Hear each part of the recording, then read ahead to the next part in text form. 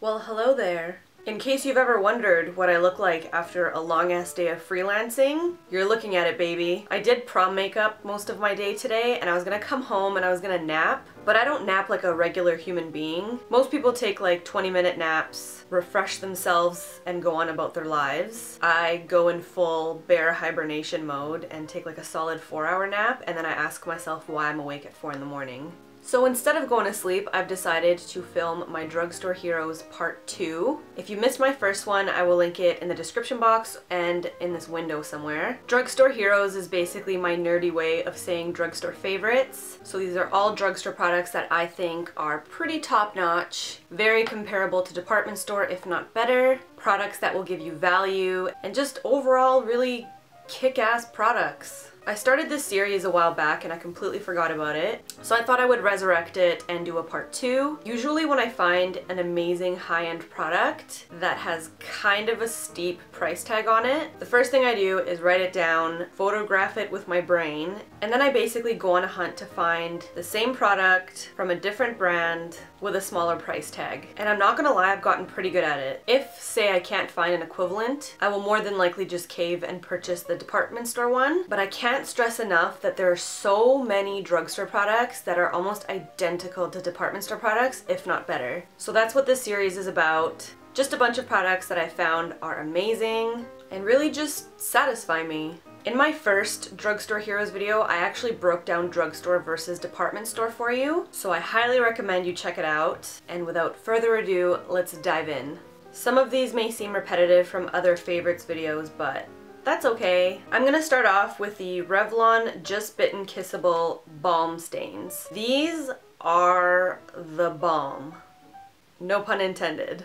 Sometimes I catch myself going into Sephora and walking up and down the aisles. I always stop in the Tarte section and I always stare at their lip stains. And I'm always tempted to purchase them, but then I remember that these are like a fraction of the price and exactly the same, if not better. I've talked about these in the past and I can't say enough about them. They feel really great on the lips. They do stain the lips quite nicely. They're very hydrating, and I find the shade looks nicer on my lips the more that the gloss wears off. They have a really great fresh minty scent. There's a really great shade selection. They're retractable, which is dope.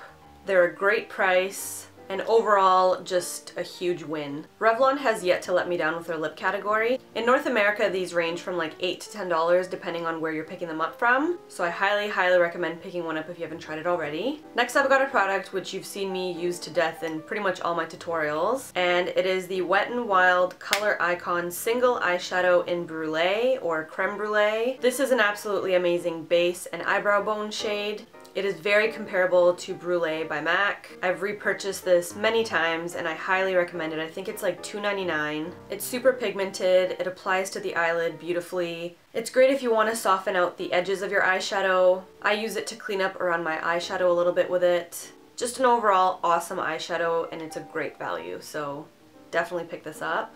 Next I've got the Wet n Wild Color Icon Brow and Eye Pencil, and this is in Taupe. I use this for my eyebrows, and I talked about this in a drugstore haul a few months ago. I've repurchased this twice since. I believe it comes in a bunch of different shades. A little bit goes a long way. I believe this is also like $1.99 or $2.99. I find when I fill in my eyebrows with this, I use it very light-handed and it gives a really powdery finish. Then I'll just take a spoolie and sort of brush out any excess that I have in, but this is a perfect shade if you have my hair color or a little bit darker. I keep one in my purse and I keep one at home, and I think that these are really awesome, so definitely check them out. Another product that I rave about and use all the time is the Essence I Heart Stage Eyeshadow Base. I'm like the poster child of Essence Cosmetics that they never knew they had.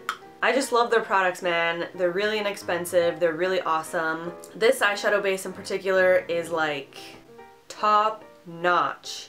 It reminds me of a liquid form of the Soft Ochre Paint Pot by MAC. It blends beautifully on the lids. It adheres eyeshadow like a dream. I find that it really prevents creasing on my eyelids. It's inexpensive and it lasts forever. One little tube like this should last you easily 4, 5, 6 months.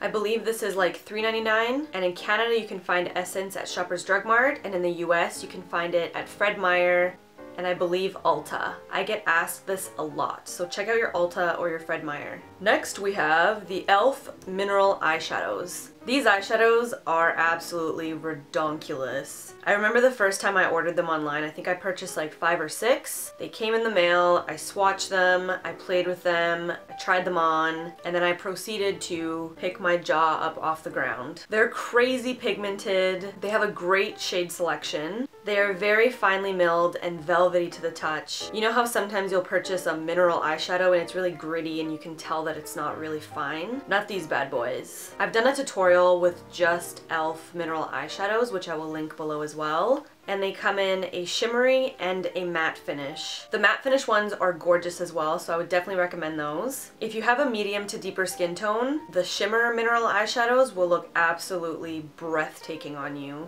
I highly, highly, highly recommend you try them. In the States, I believe e.l.f. is available at Target. I'm not 100% sure if they have all the mineral eyeshadows. In Canada, you have no choice but to order them online, but trust me, it is worth your money. Next, I've got a few mascaras that I think are worth mentioning. First, I've got the L'Oreal Telescopic Carbon Black Mascara. This is extremely volumizing, very lengthening, separates like a dream. I know a lot of people don't like the rubber applicator, and I wasn't a huge fan of rubber applicators in the past either. I believe the only rubber applicator that I was into was the Maybelline Define-A-Lash in the volumizing formulation, but this mascara is so good that I completely look past the rubber applicator. I don't know if it's the formulation or the applicator, but this makes my eyelashes look sexual. Then we have the Maybelline The Rocket Volume Express Mascara. This again has a rubber applicator. It's very similar to the CoverGirl Lash Blast Mascara, which by the way is also an amazing mascara. But again,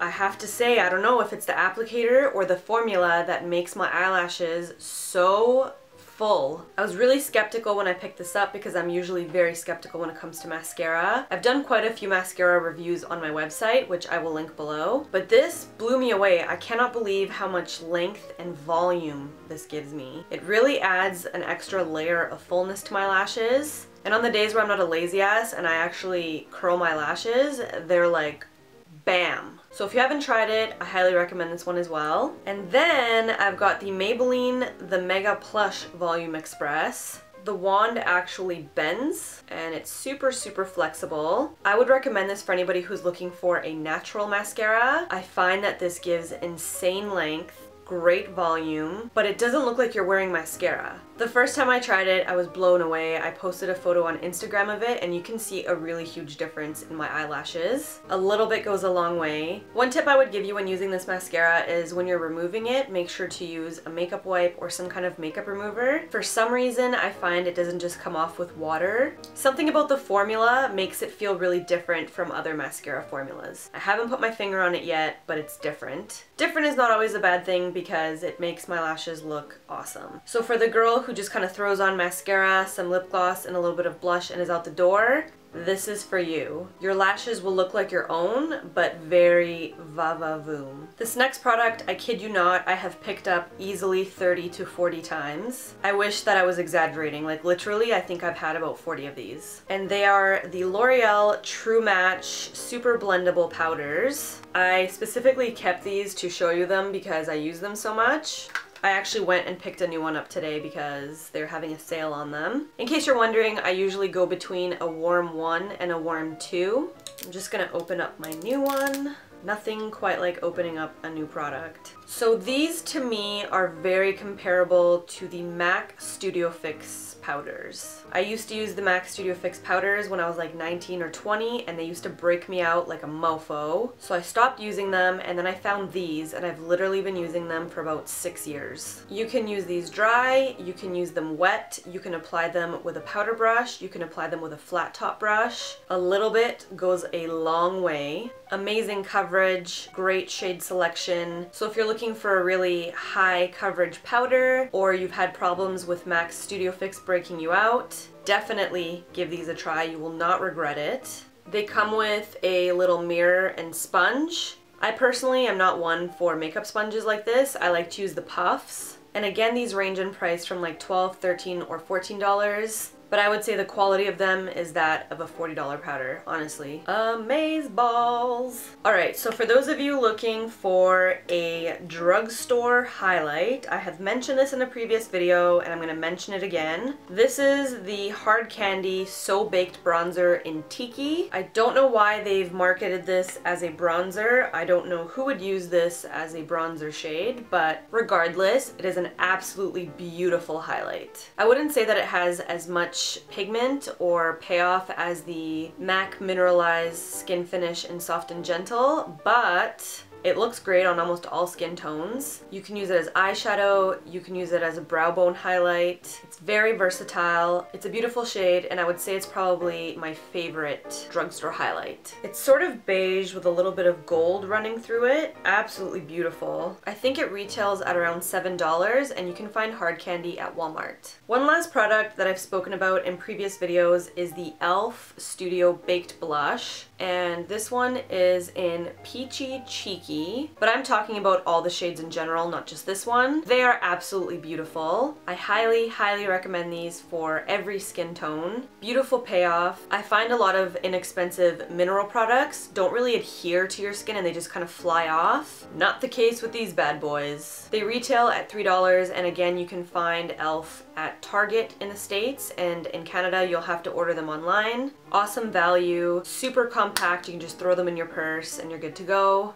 Mwah! Alright, so I think that about concludes part 2 of my drugstore heroes. Again, if you haven't seen the first one, I will link it in the description box below, along with a billion other things that I talked about. I hope you enjoyed this video, and if you did, please give it a thumbs up, and I will continue to do drugstore heroes in the future. P.S. Thank you guys so much for all of your feedback on my 50 random facts about me tag. I'm so relieved that you guys accept the weirdo that is me. It makes me feel so much better to come on camera and know that you guys accept me. And holy shit, we have so much in common, it's ridiculous. Your guys' comments actually made my life. As for my other videos that I've been promising you, such as the brush video, it's just a lot of really weird angles that I had to shoot and a lot of editing, so I promised to make it worth your while. I'm so glad I didn't take a nap. This was so much more fun. It's Saturday night, so hopefully I won't stay home. I kind of want to go watch World War Z because it's out now and I'm so amped. I did read some iffy reviews on it, so I don't know how I feel about that, but I'll be the judge of it. And if you guys aren't familiar with World War Z, it's a movie about the zombie apocalypse, so obviously I'm all over it. As usual, my Instagram, Twitter, Facebook, and whatever else will be listed in the description box below. I love hearing from you guys. Thank you so much for subscribing. Thank you for being so rad. Have a magical day, and I will see you in my next video. Bye.